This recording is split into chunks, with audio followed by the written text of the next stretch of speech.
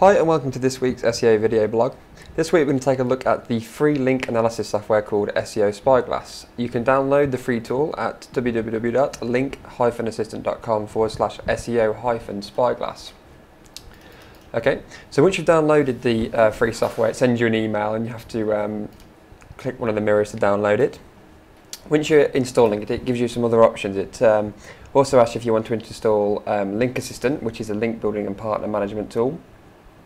Rank Tracker, which is a keyword research tool and search engine rankings checker, and also the Website Auditor, which website content optimization tool. So we're just going to look at SEO Spyglass today, so we won't install those just today. We might take a look at them in a future blog.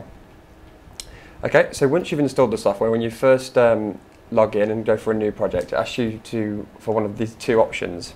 The first one is to enter a keyword that you wish to rank well for, and the second one is to enter a competitor's URL to analyse. Now basically, when you enter a keyword you want to rank well for, it takes your top competitor. So it looks at google.com and it takes the website that's listed first on google.com.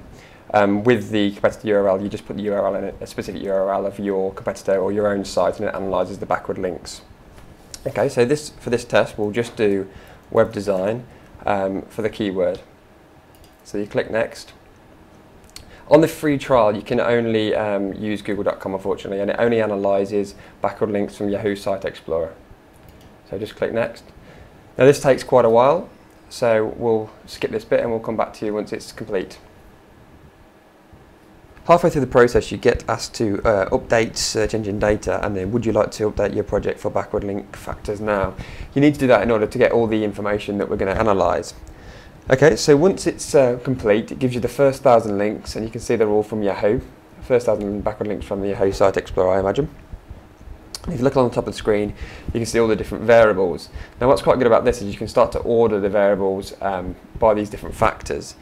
So you can see it's basically picked webdesign.org from the google.com because they're page one, number one, and then allows you to order things. So we can order their anchor text. So we can see by scrolling down, they've got quite a lot of anchor text that says webdesign.org. And as you scroll down, web design tutorials, web design library. So straight away you can see they've got a nice varied anchor text to come up for web design. So and there are a lot of links for web design as well. So not only have they got just web design links, they've got links that are related to tutorials and library.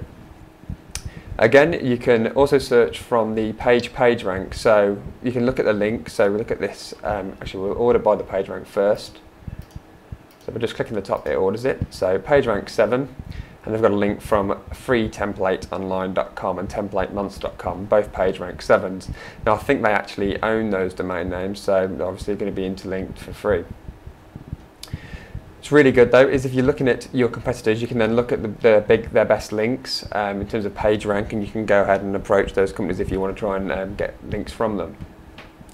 Now another thing they've got is this link value here. Now if you order by the link value, you'll see that this software automatically gives the links a value. So it ranges from 5 right down to pretty much nothing.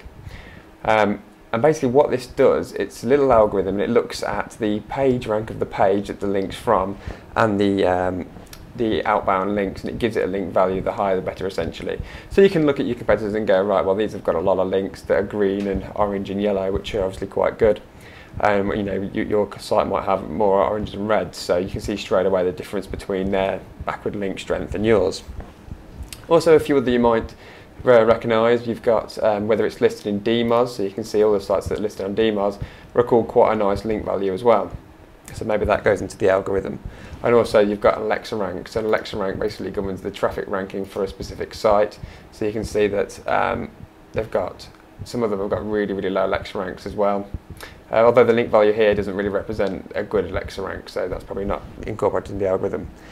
You can also perform quite good analysis against a few other competitors, so you can perform a new project up over here and basically start again, and that will give you another report, and it'll just tab along the bottom here.